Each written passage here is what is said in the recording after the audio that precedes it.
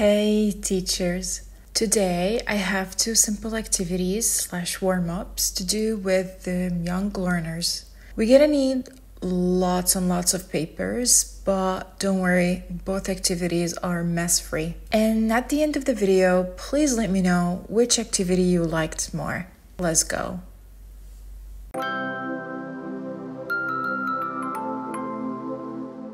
The first activity is called Boom, Clap, Snap.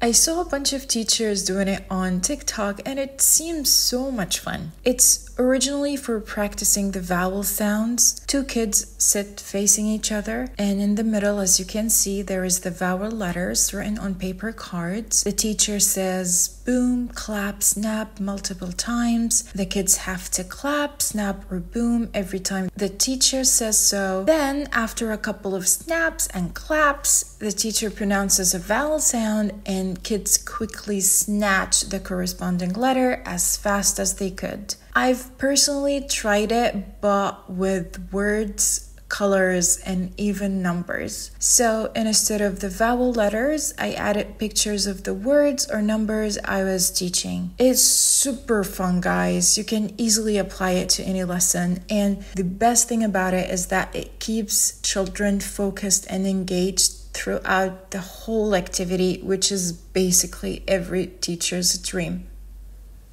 Let's call the second activity the rolling cube. Well, have 6 students stand facing 3 to 4 papers that are vertically lined on the ground. The fewer the cards, the faster the activity. So if you don't have a lot of time or you have lots of students, just go with 2 or 3 cards. On these cards, write 6 vocabulary words or print the pictures of these words that you want the kids to review. Make your cube, and you can easily do that by watching a YouTube tutorial. Cubes have 6 sides, so on each side write the 6 words you intend to practice with the kids. The game begins with all kids standing on the floor. Start with rolling the cube. The student moves 1 space if the cube lands on the same word they're standing in front of. Let's say the cube lands on Asia. The kid in front of that line moves 1 space. You or make any other kid roll the cube again, and every time the kid with the matching word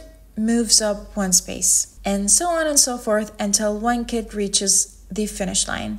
Repeat with a different group of students so everybody gets a chance to participate. You can also use it as a warm-up activity. So instead of writing anything on the cube and the cards, you can just use plain colors and get the students moving in the classroom. This is an amazing repetition drill, a great memorization activity, and a fun pronunciation practice.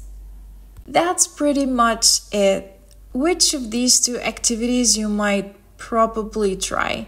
Boom, clap, snap, or the rolling cube? Let me know which one you'd prefer.